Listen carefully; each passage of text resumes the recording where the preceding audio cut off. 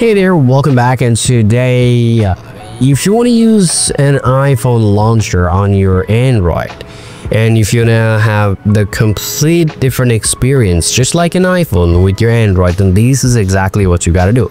Now, using this simple free apps can actually give you you can enjoy the iOS style icon, smooth gesture, and an authentic control center. And today's video also a step-by-step guide how you can transform your Android into iPhone. Now, the first thing first, all you got to do here, you got to go to the Play Store on your Android phone and simply tap on the search icon below.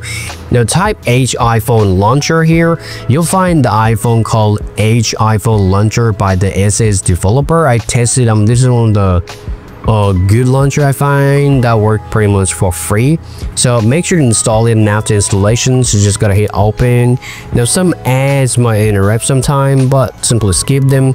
Now, select the language here and tap continue from the top right.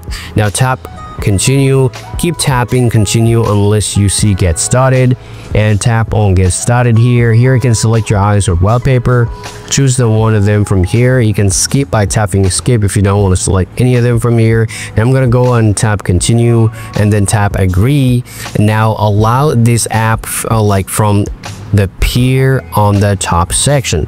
Now for this notification access again, tap agree. Now toggle on the H iPhone app again to give all the notification access. Tap allow again. And now it will take a few seconds to set up.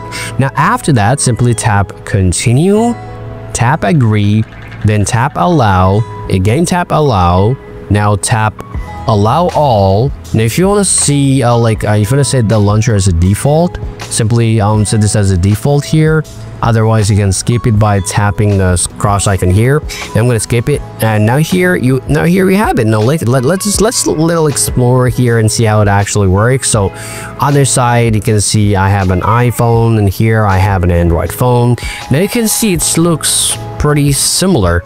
I know it's not perfect, but yeah, you'll get the bit of taste of using an iPhone here. And that's it, and that's the way of using an iPhone launcher right on your Android phone. And still, if you have any more questions to ask, please do let me know in the comment section, guys, and I'll get back to you real soon.